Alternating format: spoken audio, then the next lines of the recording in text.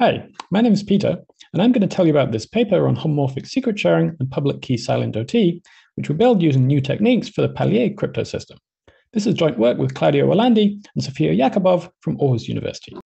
I'll start by introducing homomorphic secret sharing, and then move on to our main technical highlight, which is a new share conversion procedure based on Paillier encryption. We'll use this to construct a distributed multiplication protocol for homomorphic secret sharing. Later, I'll then show how to use the same share conversion procedure to build a different object called the pseudo-random correlation function. This can be used to produce a large quantity of correlated randomness used in two-party or multi-party computation protocols. And our constructions have some nice features, like a simple public key setup, and we can use these to build either vector or Lie correlations or oblivious transfer correlations. Homomorphic secret sharing is a form of succinct distributed computation on private inputs. In this talk, I'll be focusing on the two-server setting, where each input x is run through some share algorithm which outputs two shares, x0 and x1, here given to the two servers, Alice and Bob.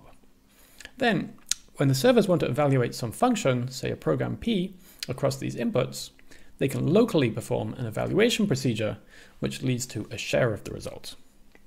So the security should require that each of these shares individually completely hides all information about x. However, later on, when the parties want to reconstruct the output, they can combine these shares by just adding them together to obtain the result P of x. Note that this reconstruction procedure really is just addition. In some forms of HSS, you allow more complex reconstruction, but here we'll just be focusing on the simplest kind of additive reconstruction. Now, if you're familiar with standard secret sharing, then you'll know that using any linear secret sharing schemes such as additive secret sharing or Shamir secret sharing, you can build HSS for linear functions, just by applying the linear function to the shares. At the other end of the scale, using learning with errors and a circular security assumption, we can actually build HSS for any class of functions. Unfortunately, this construction isn't really so efficient as it builds on top of expensive forms of fully homomorphic encryption. In between these two extremes, there's quite a lot of different possibilities depending on what kind of assumptions we want to use. Using just one-way functions, for instance, we can build HSS for simple types of functions like point functions, whereas using learning parity with noise, we can build HSS for more powerful classes like low-degree polynomials. And assuming LWE, this time without expensive types of fully homomorphic encryption, we can get HSS for branching programs, which is a fairly large class of circuits, including logarithmic depth circuits. Interestingly, using the DDH or Paillier assumptions, which aren't even known to imply fully homomorphic encryption, we can get the same type of HSS for branching programs. There is a big drawback of these constructions, though, which is that there is a chance the result of the computation is incorrect with some probability that is inverse polynomial in the security parameter. In this work, we improve upon the Paillier construction by reducing this error probability to something negligible. At the same time, we also managed to increase the message space, which was previously bounded to a polynomial size, to be exponential in the security parameter, matching all of the other known constructions. So, we want to build HSS for branching programs. Now, the model of branching programs we'll consider is actually very simple. You can just think of it as arithmetic circuits with addition and multiplication gates, with the one constraint that in every multiplication gate, at least one of the inputs is actually an input wire to the circuit itself. So we can consider two types of values, input wires to the circuit, and then intermediate computation values, which we'll call memory values. And in the HSS construction, every input wire is going to be represented or given out to the parties in an encrypted form under some additively homomorphic encryption scheme. And then for each memory value during the computation, the parties will end up having some secret sharing of the corresponding message under some linear secret sharing scheme. So with this, the types of operations we'll support are firstly addition, where we can add either two memory values or two input values, which is a simple local operation by linearity of the secret sharing scheme or the homomorphism of the encryption scheme. And then secondly, multiplication. So because of the restricted model, this is only between an input wire and a memory wire. And this is the most complex part where the magic happens. And finally, at the end, we have any memory value, we can reconstruct it, which is just revealing the shares. Now, I'm going to focus on the multiplication protocol, which is the most complex part of the HSS construction. So we have two values, x and y, we want to multiply. X is an input wire to the actual computation, so it's given in encrypted form, while y is this memory value we have additive secret sharing. The parties will do some kind of distributed decryption and multiplication step, which ends up with them getting multiplicative shares of the product x times y. This comes in the form of group elements g0, g1, where g0 times the inverse of g1 is g to the xy for some fixed group element g. So I'm not going to go into the details of this step because it's essentially the same as in previous works. The only thing to point out is that since there's some kind of decryption of the ciphertext involved here, we do actually need the secret key to be involved. So instead of additive shares of just y, we're actually going to give the parties additive shares of d times y, where d is the secret key. Now, once we have these multiplicative shares, the most important step is this distributed discrete log algorithm, which will convert the multiplicative shares into additive shares. And that's the main step where this Paillier-based construction is different. Let's start with a quick recap of the original distributed discrete log procedure by Boyle, Gabor, and Ishai, which works for the general DDH case of prime order groups. So here we have the two group elements G0 and G1, which are divisive shares of xy. We want to convert them to additive shares of xy. So looking at all the group elements on this circle we have here, we can consider them separated by multiplication by this generator g. If we keep going around from g1, we eventually get to g0, and then finally all the way up to g1, g to the n minus 1, and back to g1, since n is the order of the group in this case. So if we look at the distance between g0 and g1 in terms of multiplication by powers of g, then this is of course the x times y value we're interested in. So one natural approach to obtaining the shares we want is just to fix some public element h on the circle here, then have Alice and Bob count the distance from their original input g0 or g1 up to h in terms of multiplications by g. So of course this will get us valid additive shares, or subtractive shares actually, of the message xy. Now there's of course a big problem here, which is that these shares xy0, xy1 will generally be very large, and computing this distance is going to involve a potentially exponential number of multiplications. So we want to make this more efficient. One thing you can do is to actually have many distinguished elements h, which are publicly identifiable. So then the distance will be reduced, and if you choose them carefully, you can make this run in polynomial time. You do have to also make sure the message space has polynomial size, so x times y is not too large. But the problem now is that this introduces some inherent failure probability. So if there's one of these distinguished points which falls between the two values g0 and g1, then Alice and Bob will measure the distance to the wrong point. This will give an incorrect message, and the result of the computation will be wrong. So despite various optimizations and improvements over the years, all of the constructions for HSS based on this technique have this inverse polynomial failure probability and are limited to polynomial size message space. And that's even for a variant over Paillier groups, which has been looked at previously. So let's try to translate this to the case of Paillier encryption and see what we can do better. Now with Paillier, we're no longer working in a cyclic group. We're actually working with the integers modulo n squared under multiplication, where n is this RSA modulus. So the important fact here is that the element 1 plus n generates a subgroup of this, where the discrete logarithm problem is easy.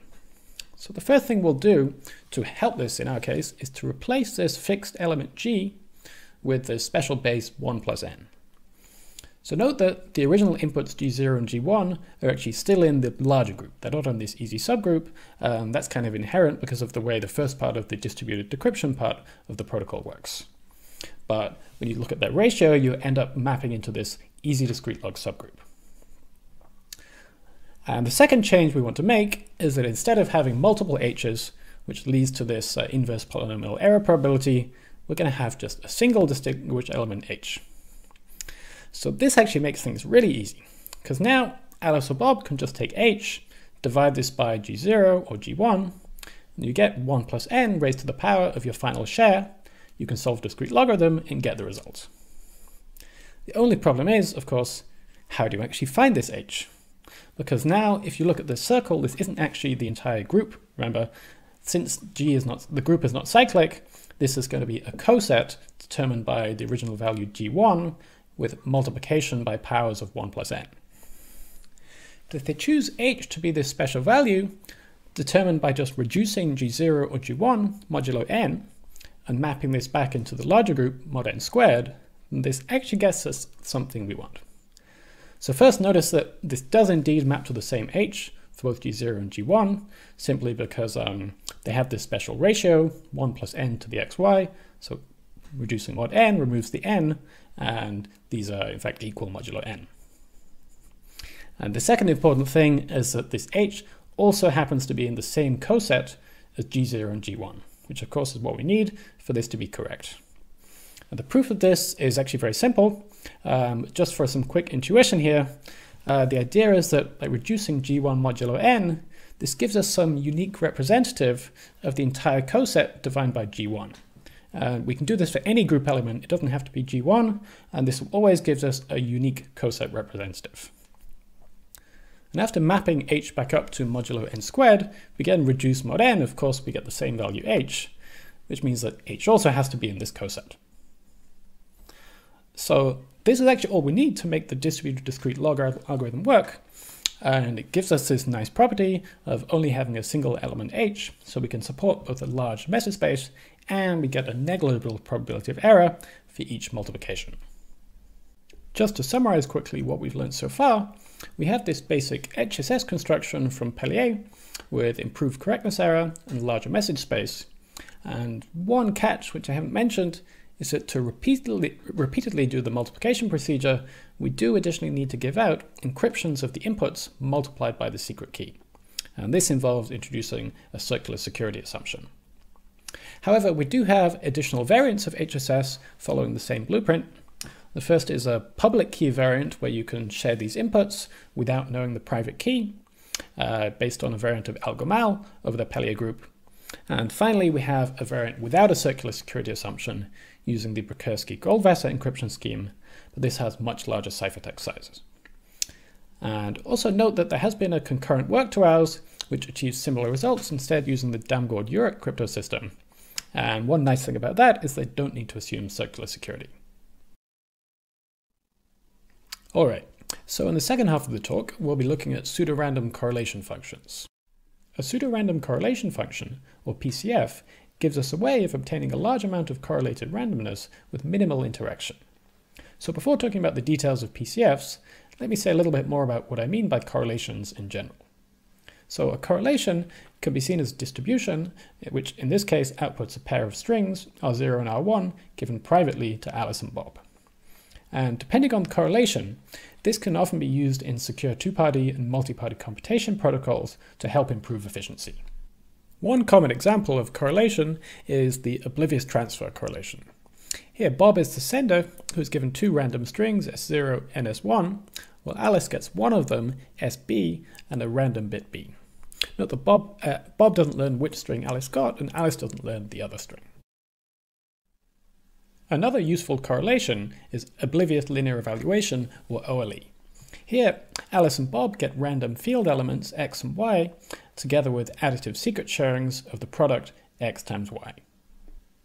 In vector OLE, each sample from the correlation that's given to Alice and Bob will essentially be a single OLE sample, with the restriction that the value y given to Bob will always be the same across every output of the correlation. So in a PCF, Alice and Bob are first given a pair of correlated keys, K0 and K1, coming from some key generation distribution. Then, given the key and a public nonce, they can both locally run an evaluation procedure to obtain a single output from the correlation, R0 or R1. And they can repeat this as many times as they want using different nonces to obtain fresh samples from the correlation. PCFs have only been studied relatively recently, since a paper from last year. From that, we know that using the learning with errors assumption, we can get PCFs for any type of additively secret shared correlation, but this relies on homomorphic secret sharing and is quite expensive.